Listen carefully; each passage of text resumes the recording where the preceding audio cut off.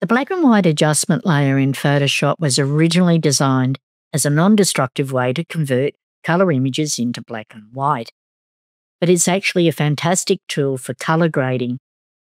By adjusting how each color channel translates to light and dark, you can completely reshape the tones and depth in your image. Combine it with blend modes and opacity, it becomes a subtle way to control contrast and color harmony without changing any actual colors. In this video, I'll show you how I use the black and white adjustment layer for color grading and what it can do to your images. Here is a composite that I created for fun.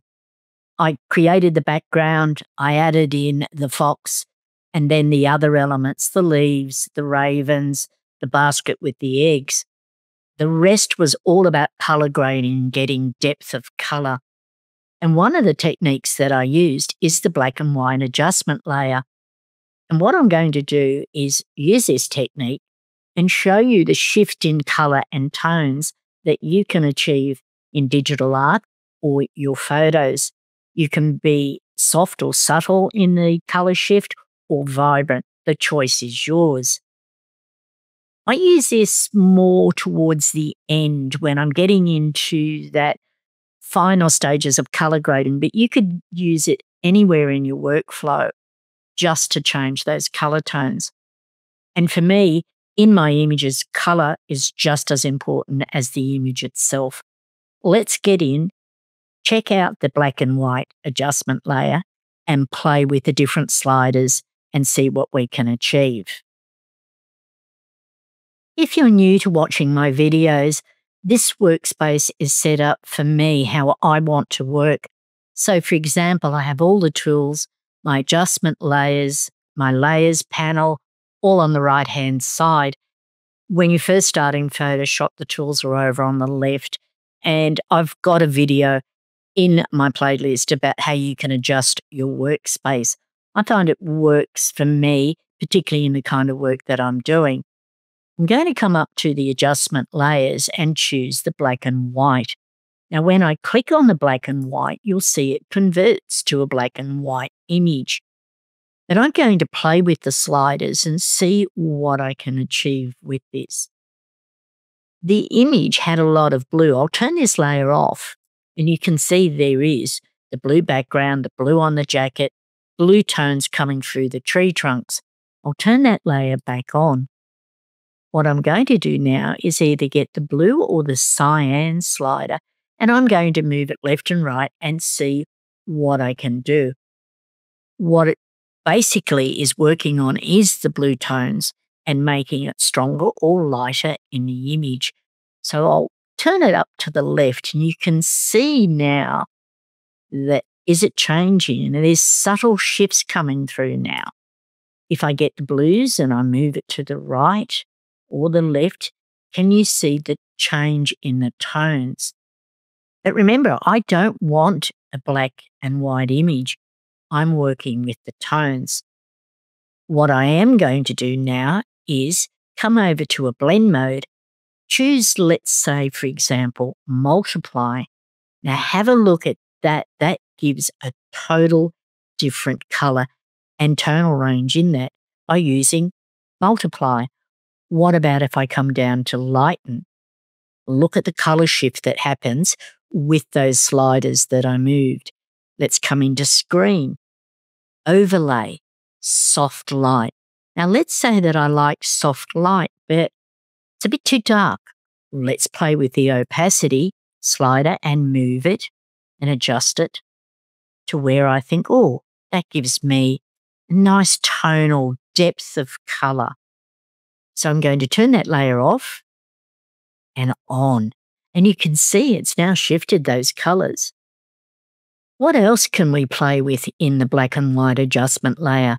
I'm going to come up to preset, click on default, and you'll see that you'll have a drop-down menu with lots of choices.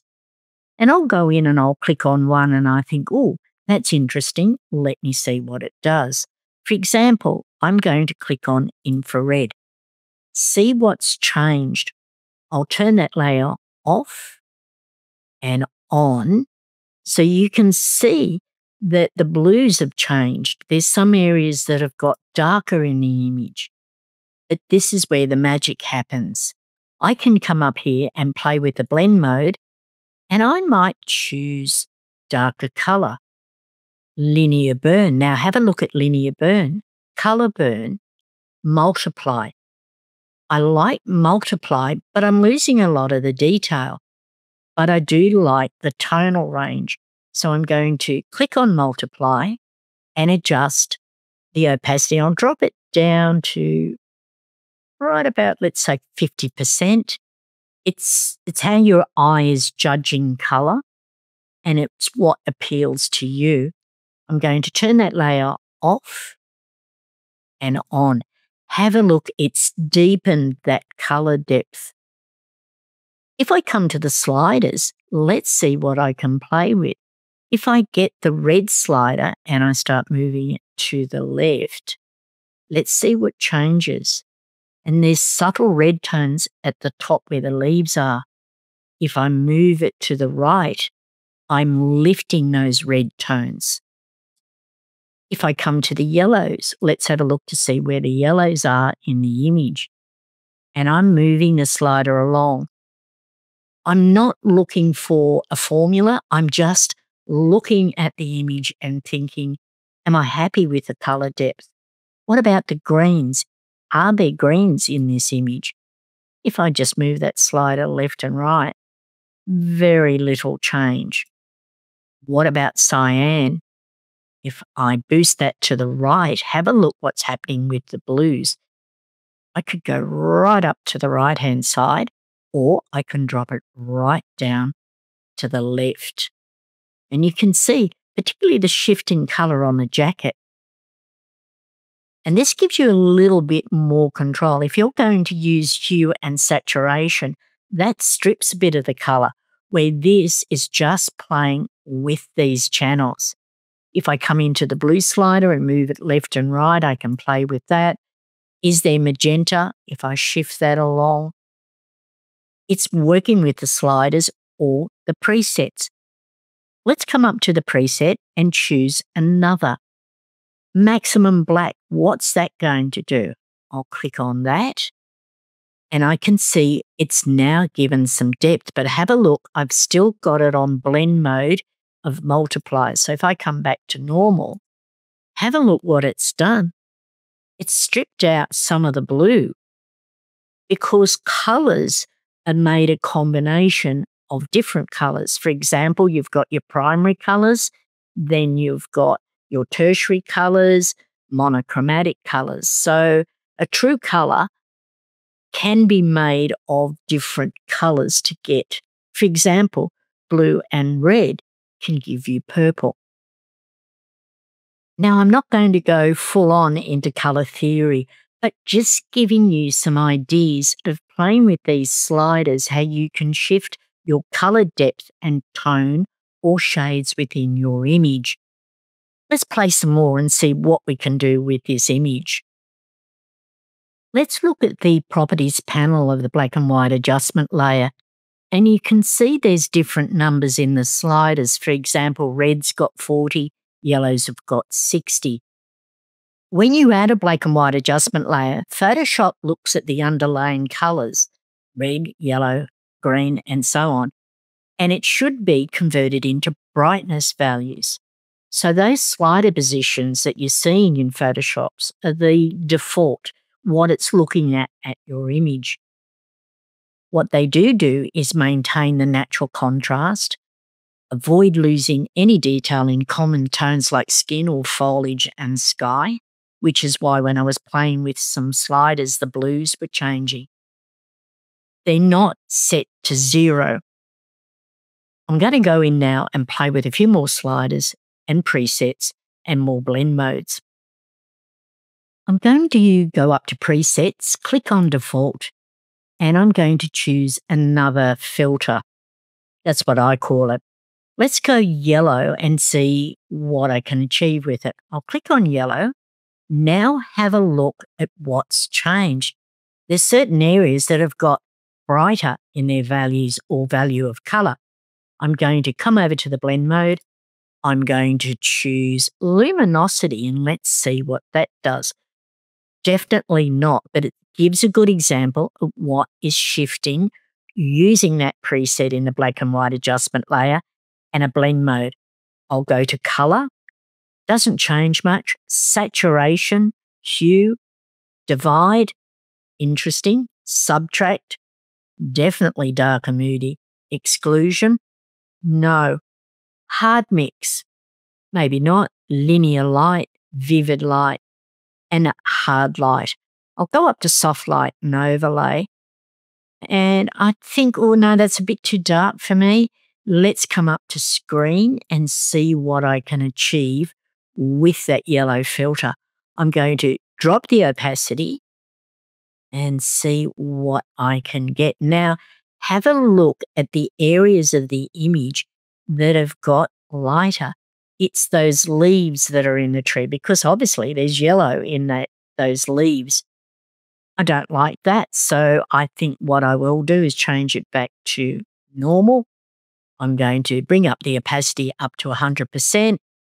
I'm going to come up to my preset. I'm going to choose maximum black, or let's play maximum white. Did it change? Yes, it did. But now this is where I'll play with the blend mode. And I'll go darken, multiply. Now I like multiply, but I'm losing detail. Can I get that detail back with opacity? I'll come up here, adjust the slider, and I'll play with it and go, that's exactly where I want. It's got depth. It's got, to me, vibrancy in color. And remember, everyone sees color differently. And what I've been doing is working with color over the years, and my eye has got attuned to what I like. But you have to find your style in color, what you like. I'll come in and I think I'll turn this layer off. Very subtle, but I'm getting depth and mood. Let's come up to preset, change it. Let's have a look at maximum black. Did that change? Yes, it did. And this is where I will use this technique just to give a little shift of color or tone in my images. As I said, towards the end as my go-to color grading. I don't use it on every image, but this is a fantastic technique to use for color grading to get your depth in color. You can use it on digital art. You can use it on images that are created with AI or your own photos.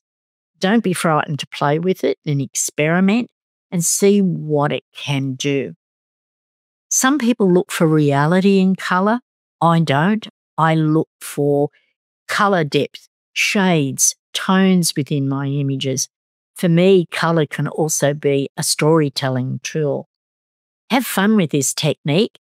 Thanks for watching, and if you enjoyed this video, don't forget to hit subscribe and follow for my weekly tutorials.